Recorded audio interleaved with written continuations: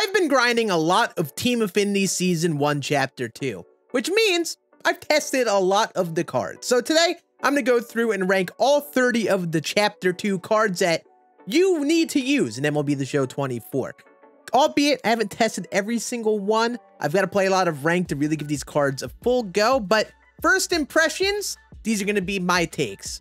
So, let's just not waste any time and hop on into the tier list. Keep in mind, I think most of these cards are going to be very viable for your team.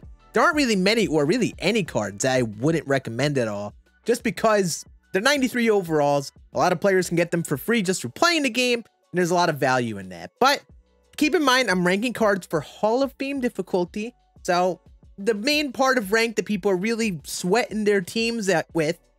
So you gotta have a good team for that. Higher contact and efficient, different things like that all matter when you're sweating a bit more in ranked. So in my F tier, I only have 3 different cards. Zidane Rafaela, Daniel Vogelbach, and Luis Angel Acuna. I think they definitely could have some play, especially on All-Star. But Vogelbach is definitely too low on that contact versus both sides to really be a top tier first baseman. Acuna and Rafaela are just a little bit low in the overall hitting attributes, especially Rafaela. But they could have some swings that are probably fun. Like, I've still hit some really good swings with Rafaela in particular, but I wouldn't recommend them the most unless you really need a different type of shortstop or really just utility type guy if you're going for one of these guys. But in the D tier, we have a little bit more of a bump up, but still these cards have a fundamental problem with them that keeps them from being top tier. For example, Chili Davis is a switch hitter, an okay fielder. He's actually very, very good versus righties. He got like 120 something contact, which is very high for this point of the game. But he's a switch hitter, and he's not great versus lefties. And the fielding isn't really great, especially for a primary center fielder. So I wouldn't really be using him unless you just like his swing and you just need to get him in your lineup. And it probably goes the same with Tim Salmon, where he's actually a solid hitter and an okay fielder. Not really impressive enough to really be that great. Drew Jones is great on the fielding, low on the contact. He's like a second Byron Buxton. But if you're playing on All-Star, running him with that Byron Buxton boost, you have some unreal outfield defense if you're running him out there. But keep in mind, that contact is going to be low for Hall of Fame. It's going to be tough to use. Noble Meyer as a pitcher is interesting because he does have like that basic 5-pitch mix, but he doesn't seem to have anything extraordinary. So in terms of the starting pitchers, he's probably one of the lowest tier ones in my opinion, but I might have to do some more testing of him. Who knows if he has something funky to him. And Aurelvis Martinez actually could be a good third baseman, but he's a little platoon heavy, a little too weak versus righties, and you got to be good versus both sides to be a good starter, but he could have some play if you happen to really like his swing.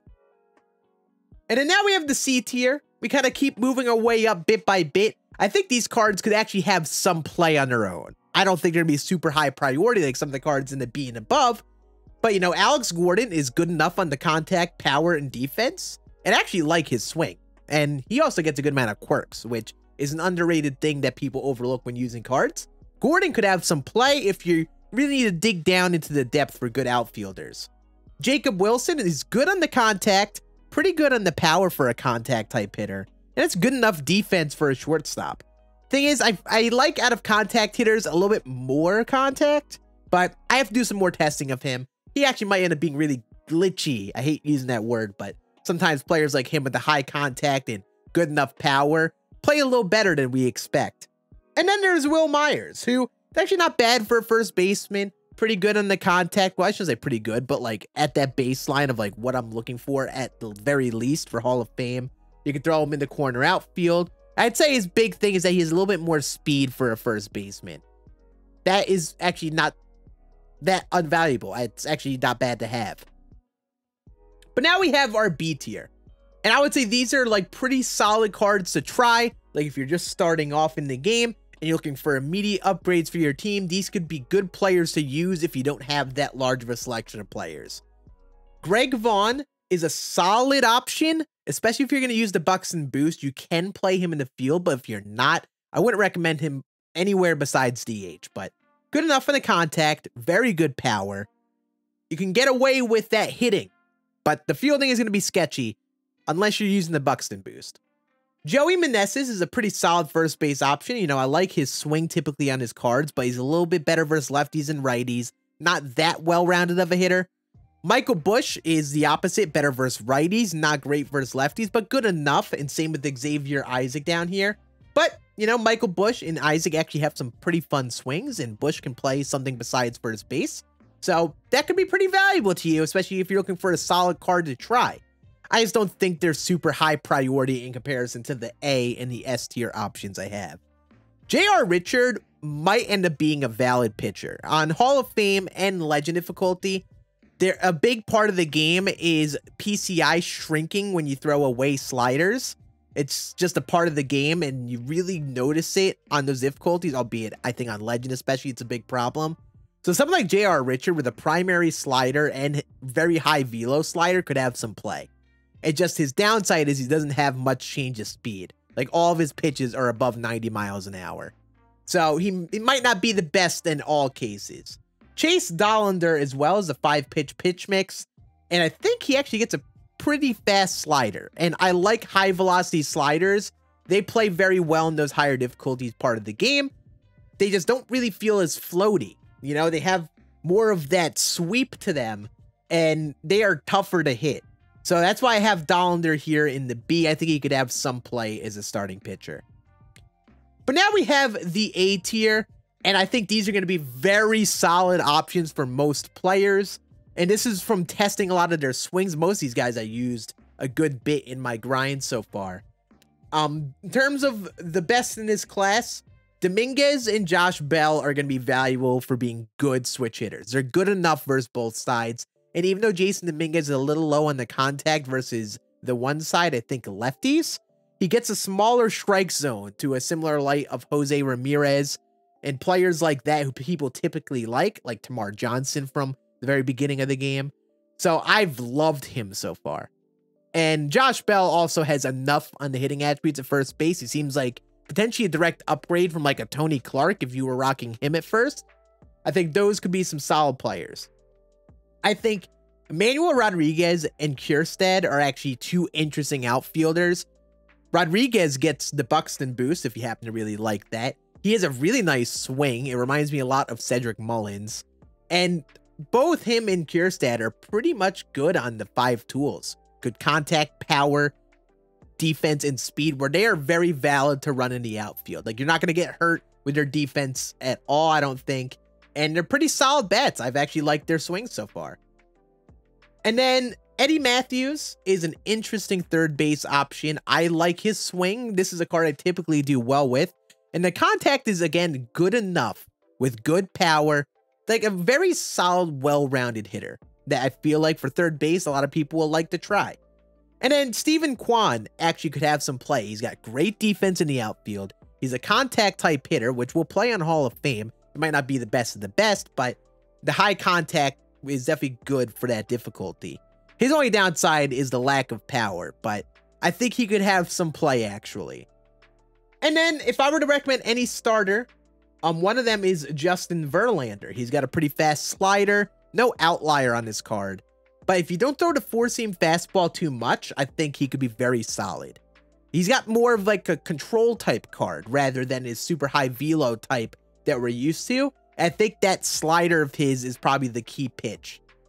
So I think he could be solid along with Mick Abel. Mick Abel has that generic pitch mix with the sinker, slider, curveball, changeup, all that. But his release is interesting. I think the way he releases the ball, it's easy for hitters to get underneath it. So he might be someone that plays a little funkier than we expect. And yeah, that basically goes through this tier. The only reason Kenley Jansen isn't S tier is because he has a 2-seam instead of a sinker. That is a big problem. The sinker is just so much better of a pitch. But the 2-seam could have some play. The high velo cutter could be good. Relievers are always good. And Kenley is good enough where you could throw him in your bullpen.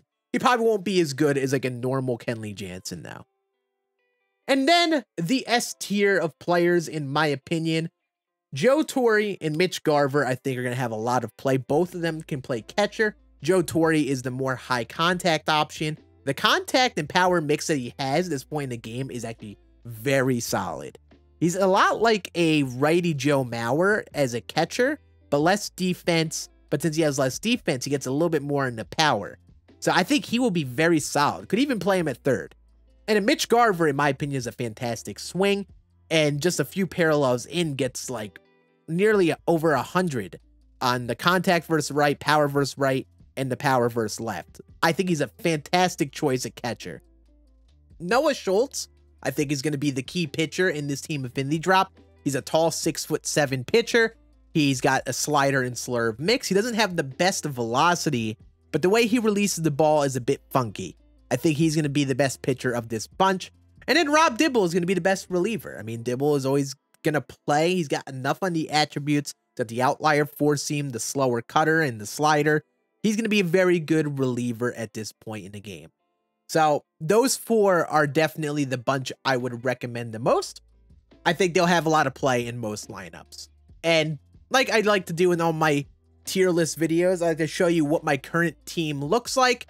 As you see, I have some Team Affinity guys on there that I'm trying, like Mitch Garver and Jason Dominguez. When I get Joe Torre, I'll probably try him at third base. But yeah, I don't use every single Team Affinity card. I don't have a place for every single one of them, unfortunately. But that's the beauty of this game. You have so many options to choose from. You probably could find a couple swings that you really like. Like for me, that's Mitch Garver. And you just find a way to plop them in your lineup. And if you're looking for general tips to complete this Team Affinity, I would recommend doing all of the extreme moments if you can. Do the conquest maybe one time. It's not necessary, but you can. Do the extreme showdown. And then I felt like doing the regular showdown until I got a boss pack and each division was the play. Just get one of each boss. And some of the divisions choose a pitcher and some choose a hitter. And just hop on into the online events or just use those cards in ranked and then complete the player-based missions with them. That made life a lot easier for me rather than sitting there and doing showdown over and over and over again. So yeah, those are my thoughts on Team Affinity Season 1, Chapter 2. That's very confusing to say. Let me know in the comments which cards you've been enjoying so far in the Team Affinity drop. And keep an eye out on this channel for more tier lists here soon. I will be doing some more larger scale tier lists in the coming weeks as I give these cards more of a go. But I appreciate you all watching. Have a great rest of your day. And I will see you again on next one.